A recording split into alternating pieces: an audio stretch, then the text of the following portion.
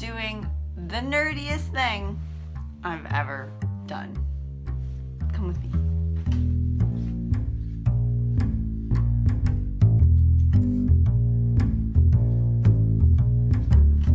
Okay, let's go.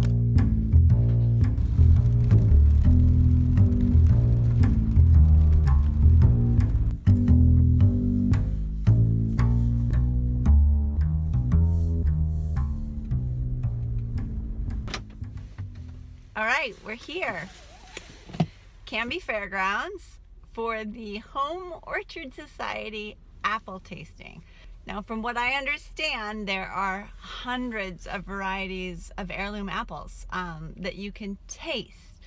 The best part is I've got my trusty notebook from my friend Stephanie, and I'm going to be taking tasting notes because I am putting in an orchard in our little farm, and I want to know what varieties are available. I want to know what they taste like. I want to pick out apples that have a certain flavor profile that I want, both for canning, for jams, for fresh eating, for pies, that sort of thing. So I'm going to be taking some extensive notes.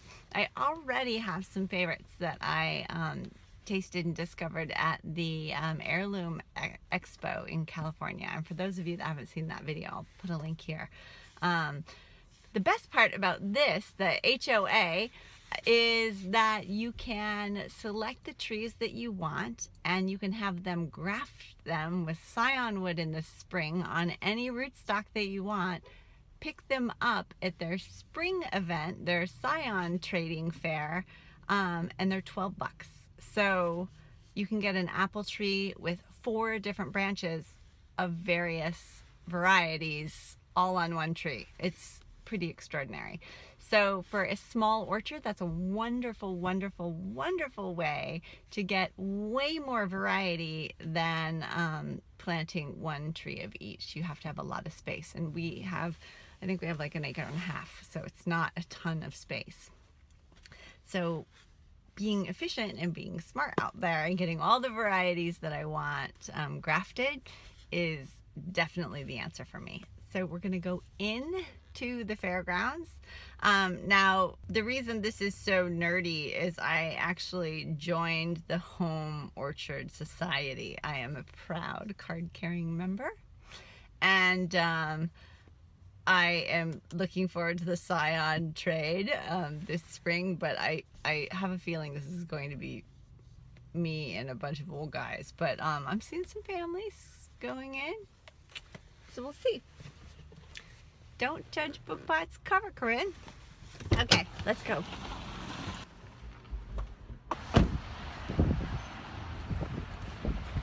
Is this all I need? My camera, my book? I think this is all I need. I'm seeing cowboy hats. Can I make a really disgusting confession? I had to pee really bad on the way here, and I was in this kind of woody area, so I pulled over to pee. I peed on my pants on the waistband. It feels awful. I most likely will edit this part out of the video, but at least makes me feel like I'm not hiding something. I'm keeping my coat on. I'm washing my hands pronto.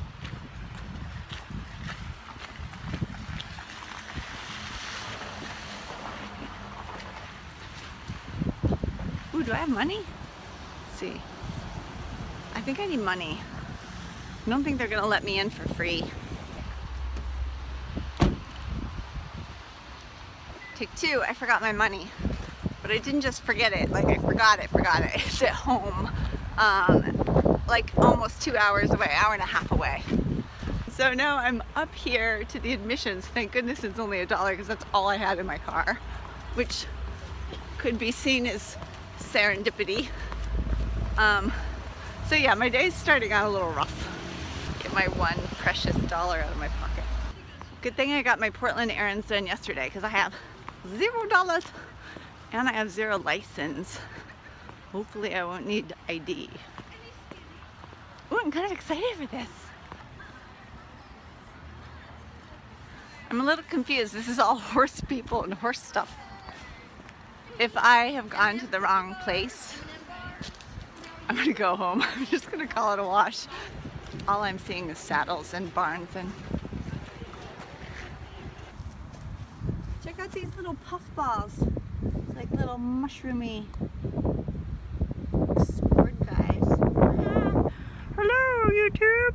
Hi. Hello. Hi. How are you, guys?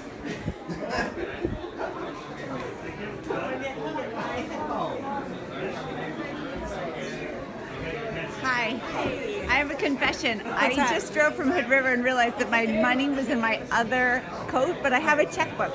That's fine. No okay, problem. and I'm a member. No problem. Okay, good. Thank you. Okay, these are my people. Apparently, the protocol, there's these tables in the middle, and I'll show you what they look like behind me, and they're full of apples.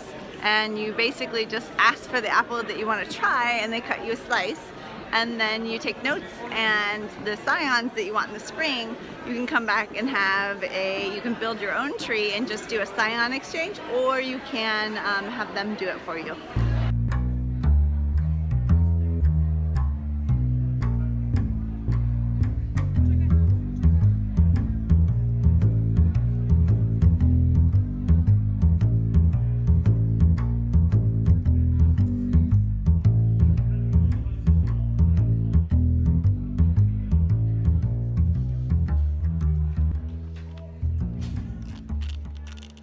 They were selling figs, so I bought 2 beautiful figs. I bought a Desert King and an Italian Everbearing, and those are also going to go in my new hedgerow, and they're 10 bucks a piece. You can't beat it. At the nurseries, I think they were 25, so yeah, I'm excited about that.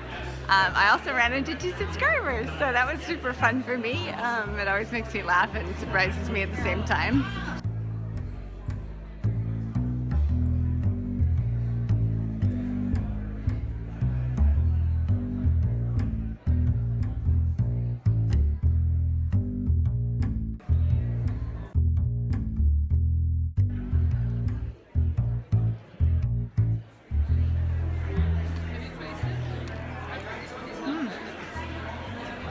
I've never had a fresh Thompson grape before.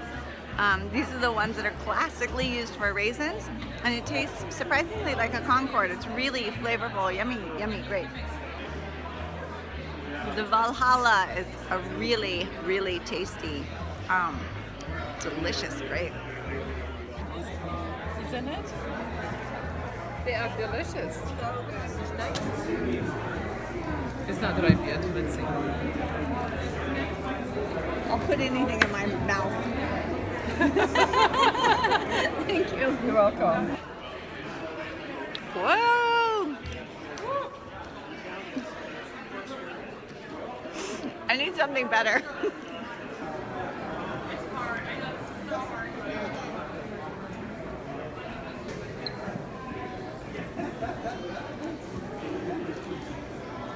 Can I try the Wixton's crab? Is that a really sweet one? It is sweet. It's got a lot of flavor.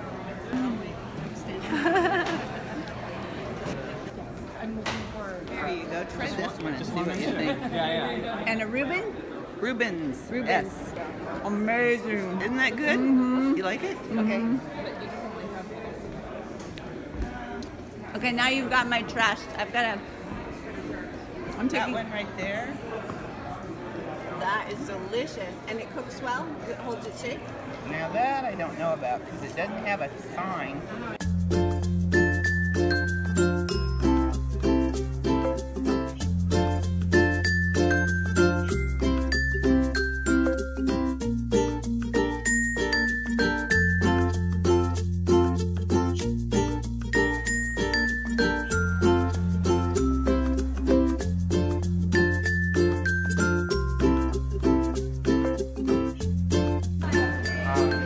Not all of them have this line. Just call it Fred.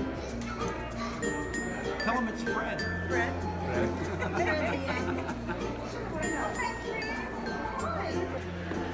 Okay, I've never in my life eaten so many apples, pears, grapes. I feel like I'm gonna explode. I got some fig trees, and I spent about an hour talking to a gentleman named Will about soils. Look at these flowers behind me.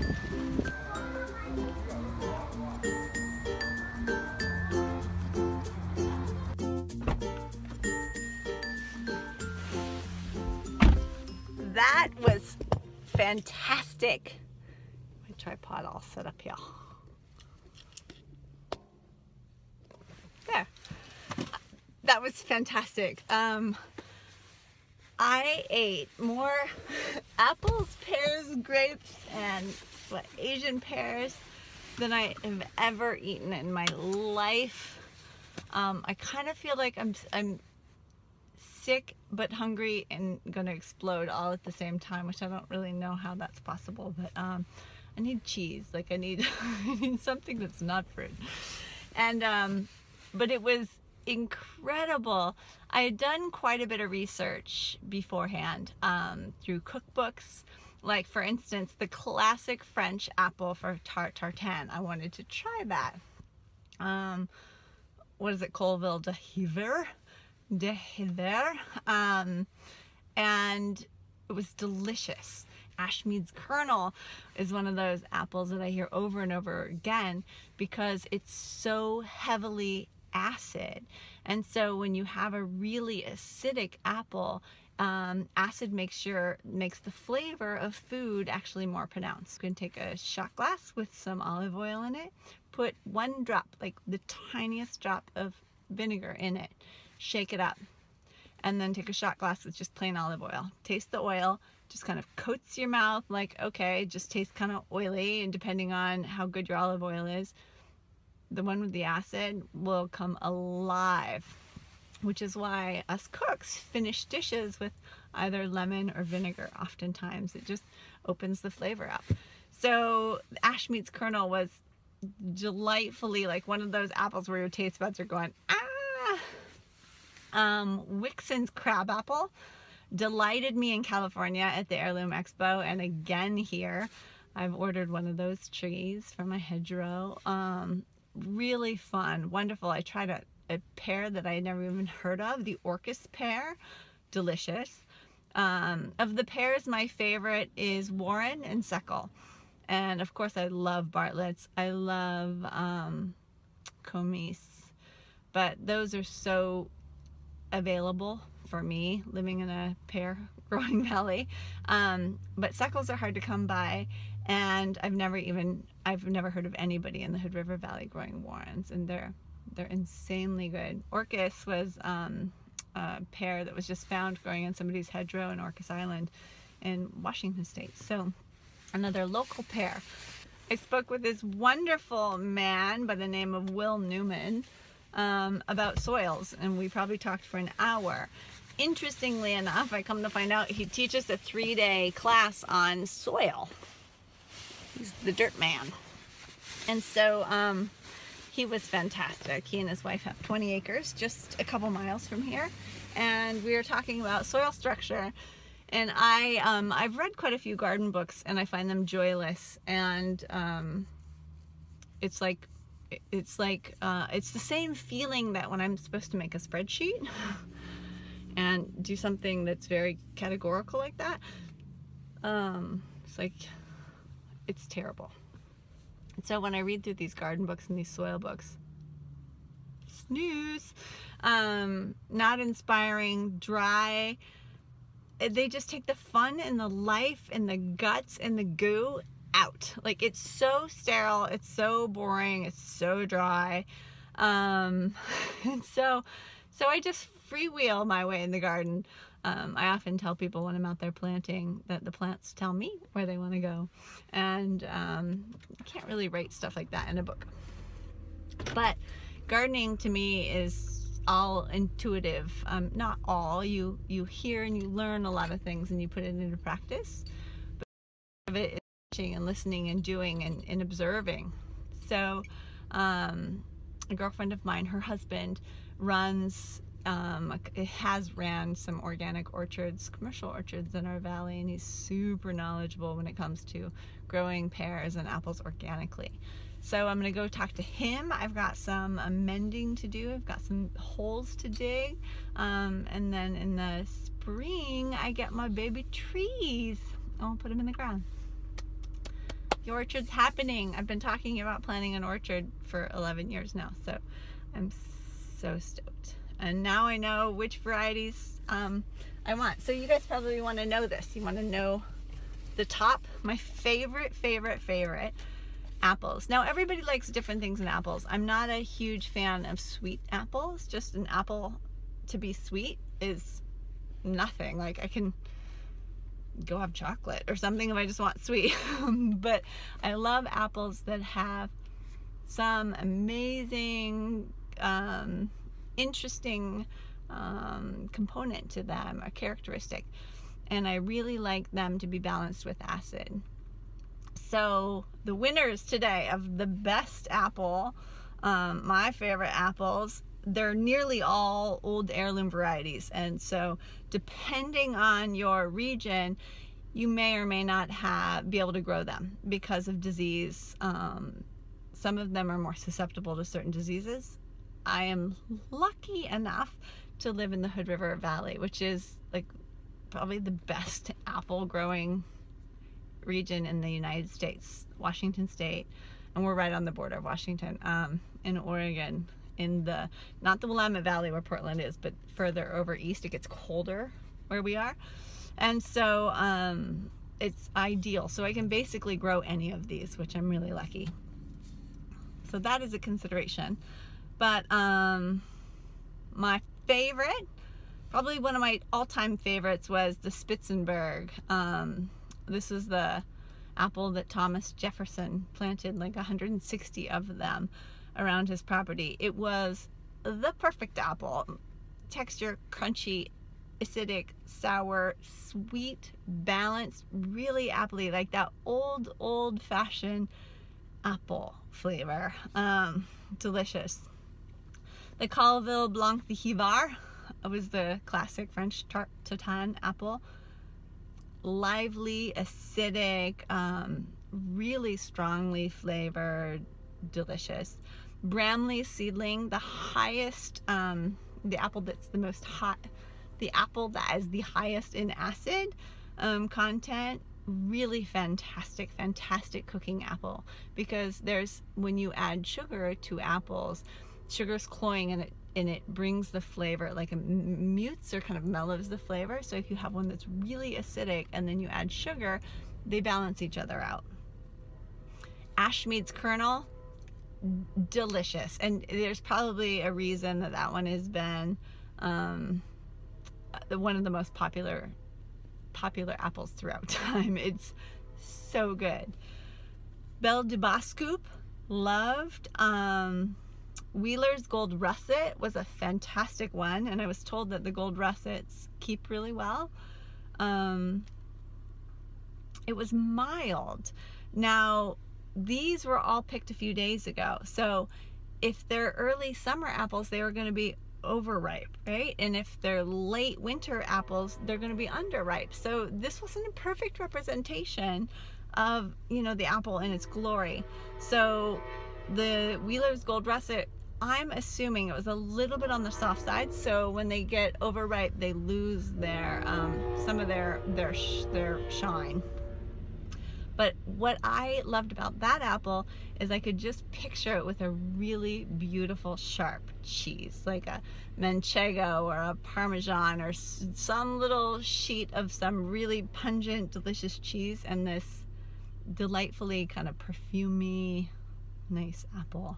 Another standout that I bought a whole tree of is the Wixon's crab apple. Surprisingly enough, for those of you that have ever like picked a crab apple and had their whole mouth just be like super tannic, super drying, sour, the Wixon's crab is the most lively apple I think I've ever eaten in my life. They're little, they're like this big. I mean, bigger, some crab apples are tiny. They're like, it's like a tiny apple, like a 5-biter, and it was epic, and that would make the most delicious juice ever. It had a little bit of tannin. It was really acidic. It was super flavorful. It was super sweet. Total winner. And Zabergo Renette was wonderful. I love that one. That would be an exceptional apple on a cheese platter and salads and that kind of application. And I think that was it. Those are my winners. I'll put the list of them below for those of you who are interested in growing apples. And there's also scion banks. This is something that I learned a few years ago. There's one in New York, and this is like the germ repository. And there's a couple of them around the world for preserving our food heritage. And so you can contact them in the spring and you can request and buy scion wood. So they send you a little twig of whatever kind of apple you want, and you go out to your tree and you graft it on to a branch of similar size, and then you get a branch of whatever that is. So you can have one apple tree that has, you know, 15 different kinds of apples on it. Let your imagination limit you there. So that's a fun way if you only have space for one tree, but you want multiple flavors, then that's an option. I was informed about the way apples grow. There's some that grow on spurs, which is along the branch. They have these little spurs that grow out, and then the fruit comes off of that. And then there's some that tip bear, so they grow on the tip of the branches, so it pulls the branches down. So you want to make sure that you don't graft spur onto tip bear, because it will make your tree all lopsided. And vigor. There are certain apples that are really vigorous growing. You don't want to graft a slow growing branch onto a super vigorous one, because the vigorous one will just usurp the slow growing one. So basically that's what I learned in a nutshell. It was an awesome experience and so educational. I'm so glad that I made the drive, even though I didn't have any money. Well, I did have my checkbook, thankfully. I didn't have my ID. I peed on myself. I didn't tell anybody that.